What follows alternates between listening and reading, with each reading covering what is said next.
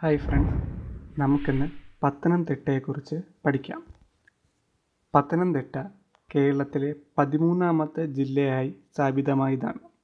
സ്ഥാപിതമായ വർഷം 1982 നവംബർ 1-നാണ്. ഇവിടുത്തെ ജനസാന്ദ്രത 453 ചതുരശ്ര കിലോമീറ്ററാണ്. ഒരു കാലത്ത് പന്തളം രാജാവിൻ്റെ കീഴിലായിരുന്നു പത്തനംതിട്ടയുടെ ഭൂരിഭാഗം സ്ഥലങ്ങളെല്ലാം.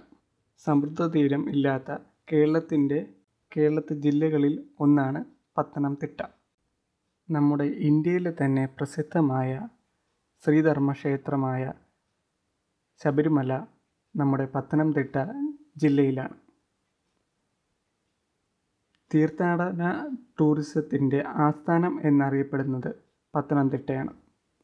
പാർത്ഥസാരഥി ക്ഷേത്രം സ്ഥിതി ചെയ്യുന്നത് ആറന്മുള, പത്തനംതിട്ടയാണ്. ഇവിടുത്തെ ആറന്മുള കണ്ണാടി വളരെയധികം പ്രസിദ്ധി നേടിയതാണ്. ജലത്തിലെ പൂരം എന്നറിയപ്പെടുന്നത് ആറന്മുള വള്ളം കളിയാണ്. ഇവിടുത്തെ സ്ത്രീ പുരുഷ അനുപാതം 1129/1000 മുനിസിപ്പാലിറ്റി താലൂക്കിൻ്റെ കണക്കുകൾ ഏതൊക്കെയെന്നാൽ മുനിസിപ്പാലിറ്റി 4, താലൂക്ക് 6, ബ്ലോക്ക് പഞ്ചായത്ത് 8, ഗ്രാമപഞ്ചായത്ത് 53, നിയമസഭാ മണ്ഡലം 5, ലോകസഭാ മണ്ഡലം 1 പത്തനംതിട്ട ജില്ലയുടെ രൂപീകരണത്തിന് മുൻകൈ എടുത്തത് KK നായരാണ്. ശബരിഗിരി പദ്ധതി സ്ഥിതി ചെയ്യുന്ന നദി പമ്പയാണ്. പത്തനംതിട്ട ജില്ലയിലെ ജലവൈദ്യുതി പദ്ധതി ശബരിഗിരിയിലാണ്. മധ്യ തിരുവിതാംകൂറിൻ്റെ ജീവനാഡി എന്നറിയപ്പെടുന്ന നദി പമ്പയാണ്. എഴുത്തച്ഛൻ്റെ മുമ്പിലുള്ള നിരണം കവിയുടെ ജന്മസ്ഥലം പത്തനംതിട്ടയാണ്. ഏഷ്യയിലെ ഏറ്റവും വലിയ, ലോകത്തിലെ 2ാം സ്ഥാനത്ത് തന്നെ ക്രിസ്ത്യൻ സമ്മേളനം മരാമൺ കൺവെൻഷനിലാണ്. ഈ മരാമൺ കൺവെൻഷൻ നടക്കുന്നത് ഫെബ്രുവരിയിലാണ്. ഈ മരാമൺ കൺവെൻഷൻ സംഘടിപ്പിക്കുന്നത് മാർത്തോമാ ചർച്ചിൻ്റെ സംഘടനയിലാണ്. മരാമൺ കൺവെൻഷൻ്റെ ആദ്യമായി നടന്ന വർഷം 1895. ചെറുകോൽപ്പുഴ ഹിന്ദുമത സമ്മേളനം നടക്കുന്നത് ഏത് നദിയിലാണെന്ന് വെച്ചാൽ പമ്പയിലാണ്. ആറന്മുള കണ്ണാടി നിർമ്മിക്കുന്നത് ലോഹക്കൂട്ട് ഉപയോഗിച്ചാണ്.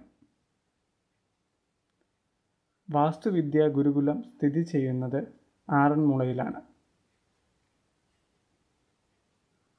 കേരളത്തിലെ ഏറ്റവും വിസ്തൃതി കൂടിയ വനം ഡിവിഷൻ റാണി.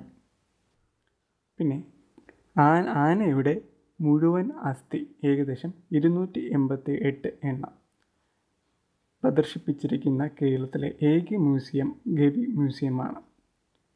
ഇത് കൊന്നി സ്ഥലത്താണ് സ്ഥിതി ചെയ്യുന്നത്. സൗഹൃദ ജില്ലയായി പ്രഖ്യാപിക്കപ്പെട്ട ജില്ലയാണ് പത്തനംതിട്ട.